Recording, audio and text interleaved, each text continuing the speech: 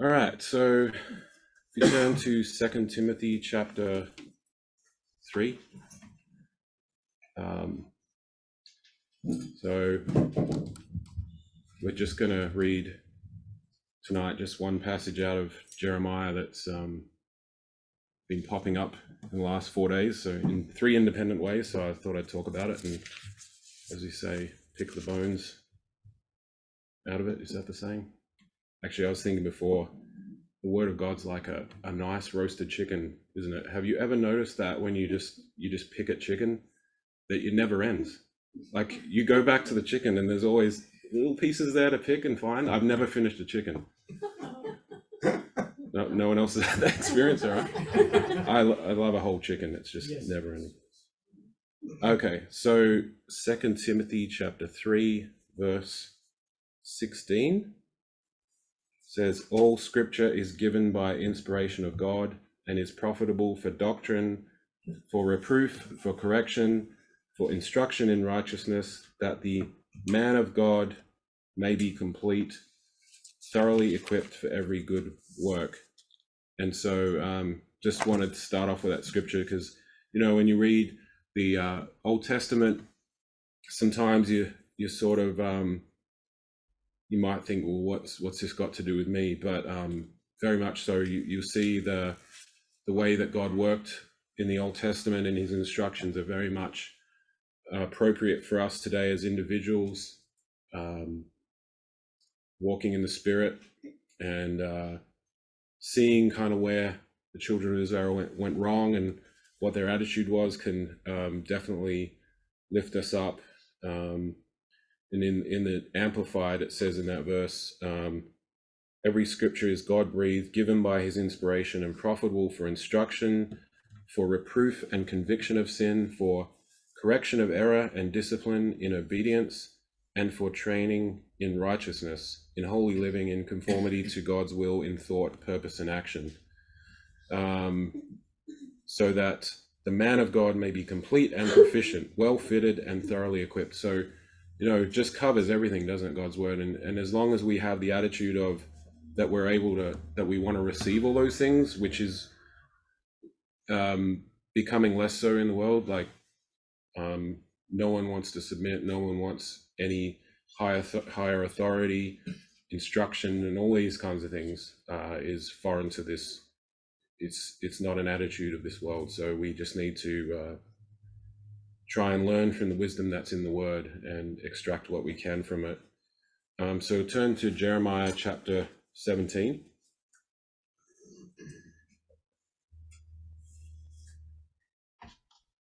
Jeremiah chapter 17.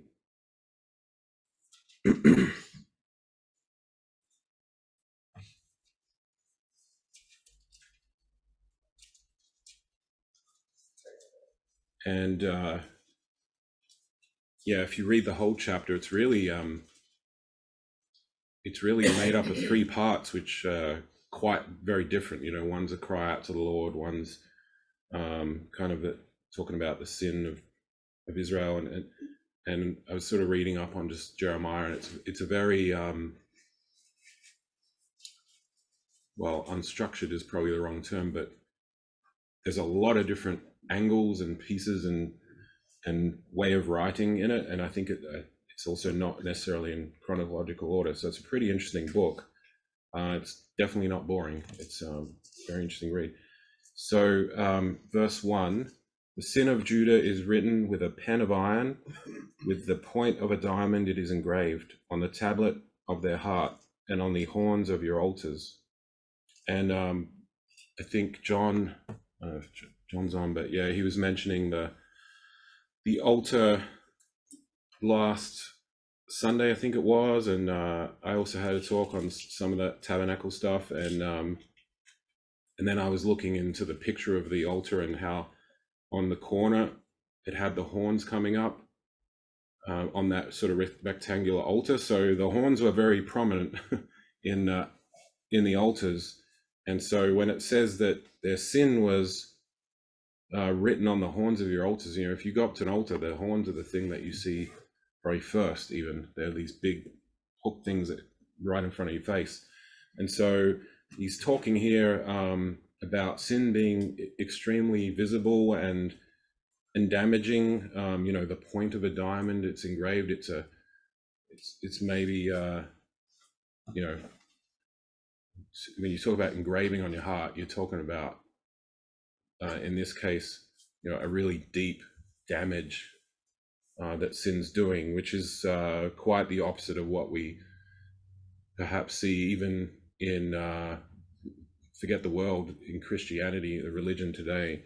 The standards are quite low, such that people believe that sin is something to be tolerated and just to be accepted, with some twisting of scripture that, you know, we can live a sinful life, and as long as we say some words or pledge some allegiance to God, that, you know, that sin's just continually swept away and we can just continually do it, which we of course know is not what God's about. So anyway, the sin being written on the heart, being on the horns of the altar, is very prominent.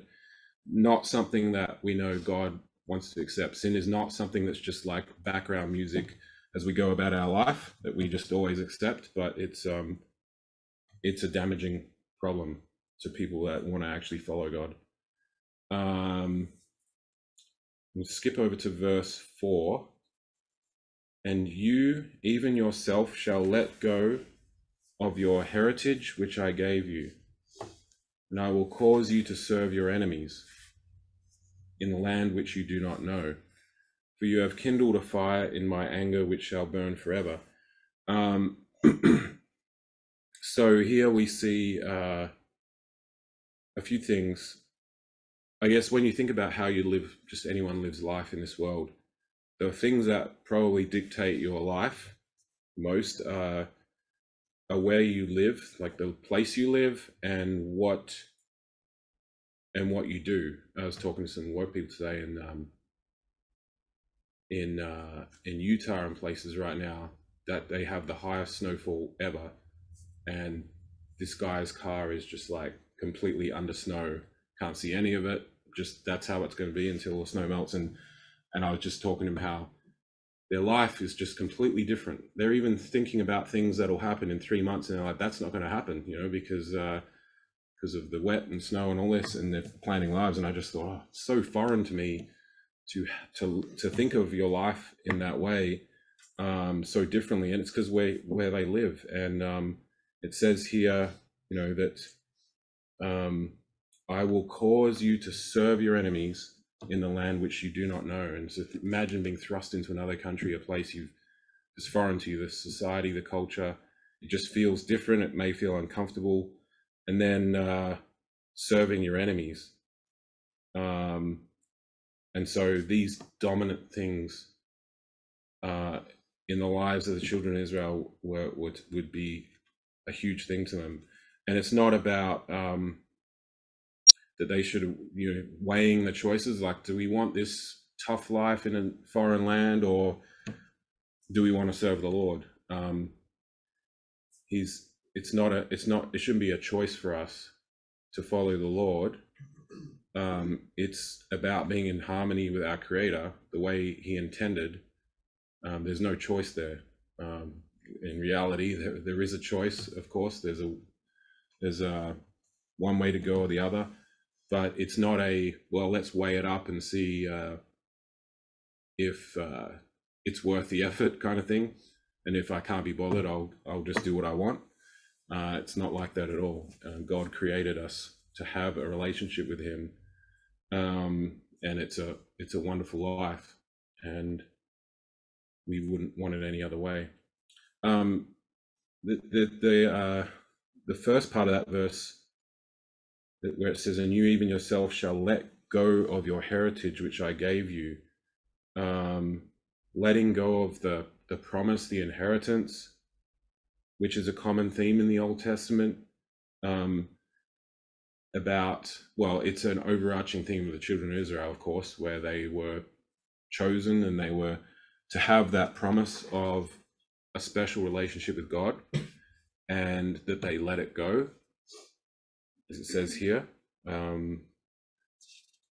There was a separation between God and His people, And it's actually a common theme in another way.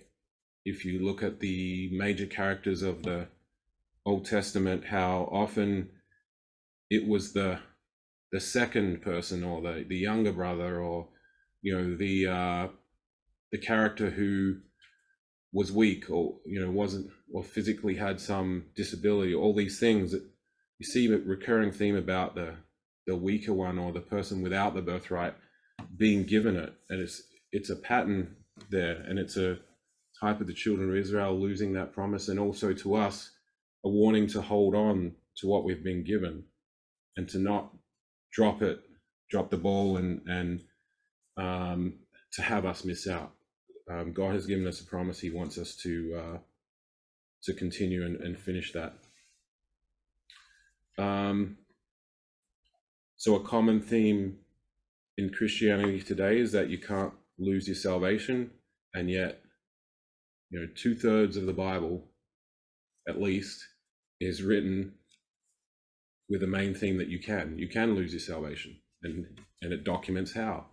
And yet the so-called Christianity would have us believe that say a couple of lines of a prayer, and our future is locked in no matter what happens.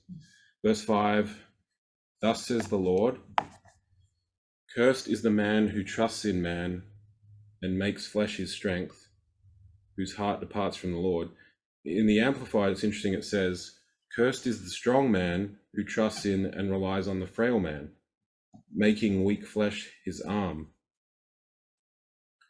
And so, it's not an impressive thing to rely on yourself, or to rely on your own plans and your own strength, because eventually there's going to come a time where it's going to fall apart. And mankind likes to trust himself and his plans, and that we're going to make it all right. It's all going to work out in the end. And I don't say that's not right just because we don't like ourselves. It's just not a fact. It's just not going to happen. So we want to trust in that source outside of ourselves, our Creator, the one who has the power. And you look at, I was thinking about children the other day, just how you have children, and obviously they start off kind of innocent, and then they're growing up older and older, and then there's usually a certain point in time where you notice that they it's just like a gray area of innocence now. And it's sometimes sad as a parent to see that it's unavoidable, because we're all going to become adults at some point, and then we know everything, and we know how disappointing the world is and all that, and it all. And it's just a little bit sad to see kids grow up and discover that. Of course, in the Lord, there's a hope there, if they follow the Lord. But just look at how our society raises kids, and there's just a very fast decay of innocence, as they just become like everyone else, just become like the rest of us, and that's who we're trusting in this world. Is we're bringing up kids who start innocent, and soon they've got life's problems as well. And so we got to rely on the Lord for our direction there.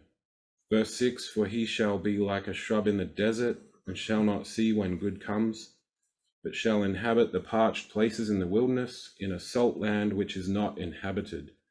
The tragedy here, the second line there, that they shall not see when good comes. Never mind, is good coming or not, looking out for the solution, but good comes and they don't even see it. It's not recognizable to them, because their minds are so far from God. And so that's kind of like the definition of hopelessness, is when you can't even see the solution coming to you. Verse 7, blessed is the man who trusts in the Lord, and whose hope is the Lord, For he shall be like a tree planted by the waters, which spreads out its roots by the river, and will not fear when heat comes, but its leaf will be green, and will not be anxious in the year of drought, nor will cease from yielding fruit. And I really like these verses overall, because they just like keep throwing in different angles and different pieces of hope. It's not repeating itself here, because like in these verses you see that he throws in a little pivot to fear and anxiety solution. So like the tree is so grounded and it's so tapped into the source of life that when heat comes, it doesn't fear. And when a whole year of drought or many years of drought come, there's no anxiety. And so the solution here is to dig into the things of the Lord, to avoid and minimize fear and anxiety, sinking your roots deep so that you're just tapped into the source of life. And so like, you know, we control that. We control how close we get to the Lord. We control those dials of what we're doing in our daily life. We control all those things that get us closer, all the prayer, reading, singing psalms, the meeting activities, the witnessing. It's like that proverbial dashboard with the controls. Like we can always dial it up if it's not happening for us. And I was also thinking how sort of drawing closer to the Lord, and that we control it. If you think of a large object like the sun isn't really probably impacted by the distance of the planets to it, but the planets are very impacted by the distance to the sun, you know, the heat and the change of the chemistry and all that sort of stuff. Very much the larger object is not really impacted by the small, but the smaller objects, it matters how, you know, the orbits and all that kind of thing and what happens on those planets. And so it is with us, you know, the Lord is that constant large thing in our life, and all we have to do is move closer to him to reap the benefits. And then it says there, the last line there, nor will cease from yielding fruit. So being used by the Lord and having him work in your life should be our number one goal. And it should be something that gives us energy, that spurs us on when we see us being used by the Lord to carry out his will. That should give us energy, like probably a better word than energy, but you know what I mean. And never think that, oh, you know, I'm nothing, or I can't talk well. I just said that in the wrong grammar. So like, you know, we're all pretty hopeless at something, I think. But you know, I gave a talk once about imposter syndrome, where you just don't believe that you're actually worth anything, or you believe that you're worthless, and you believe that you're just a fraud, when you're not, of course. And it's actually seen in certain, you know, a lot of good people who are actually very good at things. They have this mental thing where it's like, I'm useless. And we can't have that in the Lord. We can't think that, because the Lord, how many times in his word does he say he picked the weak or whatever to work through, to show his strength so he would be glorified? And so if we turn that down, if we don't want to be used of the Lord because we think our flesh is weak, we're denying what the Lord's all about and what his plan is, because he picked us. Verse 9, the heart is deceitful above all things and desperately wicked. Who can know it? I, the Lord, search the heart. I test the mind, even to give every man according to his ways, according to the fruit of his doings. As a partridge that broods but does not hatch, so is he who gets riches but not by right. It will leave him in the midst of his days, and at his end he will be a fool. So again, we see this like another angle coming into this passage, where it's just like, you got to stop and really figure out what it's saying here, because the change in metaphors and all this is really happening. And So it's an odd verse there talking about the bird who comes in and is brooding and sitting on someone else's eggs to raise them and to take them as their own, even though they didn't lay those eggs. And what's this all about? I mean, if you read the previous verse, where it's verse 9 and 10 talking about the heart is deceitful, desperately wicked. So we're talking here about self-deception. And then it says, I the Lord search the heart, I test the mind. So you start to get a picture of, all right, mankind's heart is wicked and deceives itself and says that it's something that it's not. But the Lord can see right through it. He can see right through us as humans. Just we're completely transparent to him, whereas we think we can put up a facade and be someone or be whoever we want to be to anyone, and the Lord sees it. And so if you think of that like, being a fraud or deceiving yourself about who you are, and then you read verse 11, you see that it's like that bird cheating, saying that these are my eggs, I'm going to raise them, I'm going to have a great family. But it says there that either the chicks will leave the mother or the mother will leave the offspring, essentially. It's going to say eventually it's going to catch up with you and they'll depart. They'll be like, this doesn't smell like my mother, or whatever birds do, and there'll be that tragedy. So the point is, don't even start doing that, right? That partridge has that choice that down the road, months or years, is going to have a repercussion. So don't even do it in the first place. Verse 12, a glorious high throne from the beginning is the place of our sanctuary, O Lord, the hope of Israel. All who forsake you shall be ashamed. Those who depart from me shall be written in the earth, because they have forsaken the Lord, the fountain of living waters. And we'll just finish up in John chapter 7. It's just great when any link with the Old Testament, New Testament, we know what this is talking about. John chapter 7 and verse 37. Now on the final and most important day of the feast, Jesus stood and he cried in a loud voice, if any man is thirsty, let him come to me and drink. He who believes in me, actually, I'm sorry, I'm reading out of the Amplified, but I'll just keep going.